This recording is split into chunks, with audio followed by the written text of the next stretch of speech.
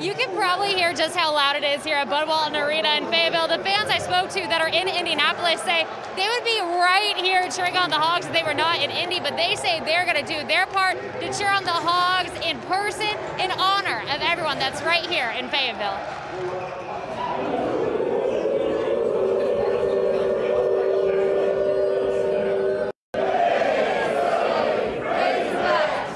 For 2 weeks, Razorback fans have been hog calling throughout Indianapolis as the Hogs make their way through March Madness. Walking down the street, you'll see an Arkansas fan, woo pig, hey, woo pig.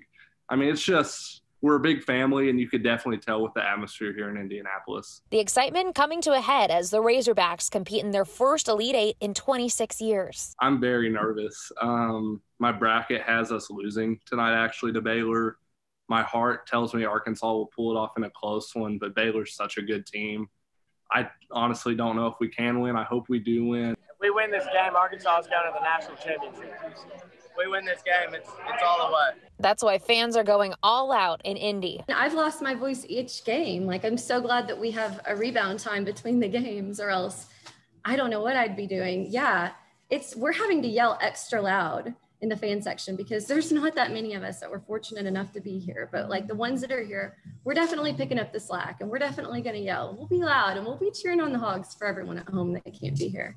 As for how they're supporting from the stands, just take a listen. Go, baby! Let's go! Well, get this. You'll have to wait a second because it sounds like we just scored, but I've been told by the fans that are in Indy that all of the March Madness official vendors are completely sold out of Razorback here. That just proves how dedicated all these Hogs fans are showing up in Indy. Reporting live at Bud Walton Arena tonight, I'm Jamie Weiss, 4029.